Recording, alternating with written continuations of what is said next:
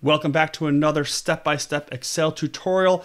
I am John Schwabish from PolicyViz.com, and today I'm going to show you how to create a stripe chart with colors from Bob Ross's paintings. Where did this idea come from? Well, it came from a really nice visualization piece from Connor Rothschild, where he created a number of interactive visualizations, animated visualizations, talking about all the colors that Bob Ross used in his more than 30 seasons of paintings. And so you can see this little stripe chart here. And as I looked at this, I said, can I make this in Excel? And the answer is yes. So let's dive in and take a look at what we've got.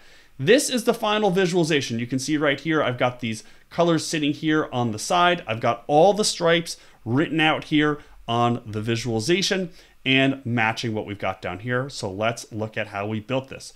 Here's the raw data. Raw data comes in very nicely from Connor to provide it to us. We've got the name of the title. We've got all the episodes here. There are 31 seasons, 13 episodes each. We have 403 separate paintings. We've got the number of colors in each painting. Importantly, we have the name of each painting and the hex code, so we actually have the color.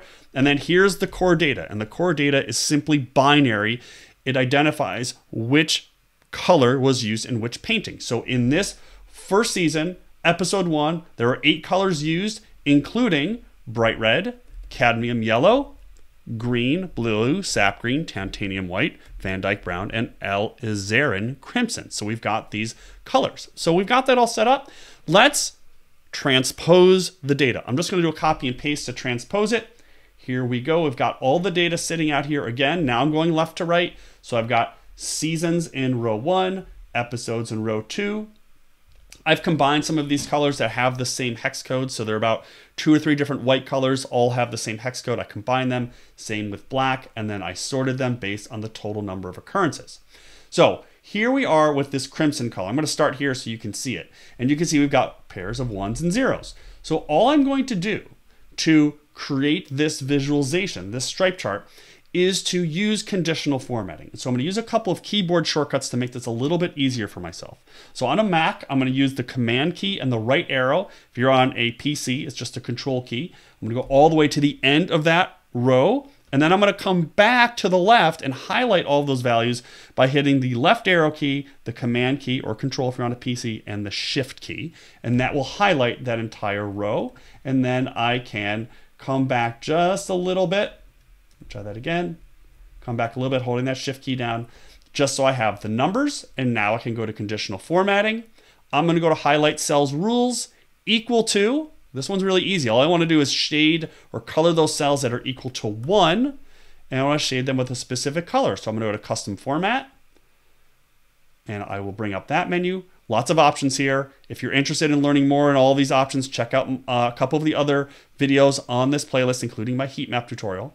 I'll go over to the fill tab. I'm going to go to a new color, background color. I'm going to type in that hex code 4E1500. Click OK. There's the color. Click OK. OK again. And there's the color sitting in those cells. Let's do cadmium yellow. Again, make this a little easier so I can see the hex code when I'm typing it in. I'm going to go all the way to the right, Shift key back, and I'm going to come back and grab those cells.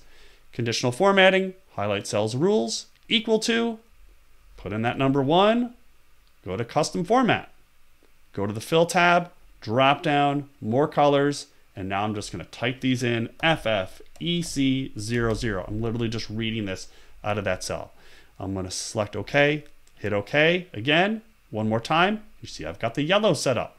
So as you can see, it's very simple. It's a little repetitive doing it in Excel. It's not a coding language like R or JavaScript, but we can set it up that way. And once we have it, then we can start making the strip chart. So let's go over to this tab where I've finished adding all the colors. So you can see I've added all the colors. I've hid all the grid lines, makes it a little bit nicer. Now what I'm going to do is I'm going to hide the numbers. So I'm going to again select all of my data. Go here. Probably seen this trick before if you've watched any of the other videos. I'm going to format my cells. Go down to the custom tab and type in 3 semicolons right here and hit OK.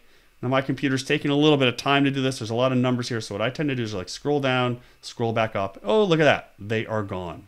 Now what we can do is to make this the stripe chart, we can just select all of our columns and change the width. And we can change this here. I'm going to make it 0.2 It's a pretty arbitrary, but I'll pick 0.2. That shrinks it down quite nicely. All right. Now, I might want to have a little bit of a break between these different rows. So what I'm going to do is I'm just going to add a border, or just a bottom border.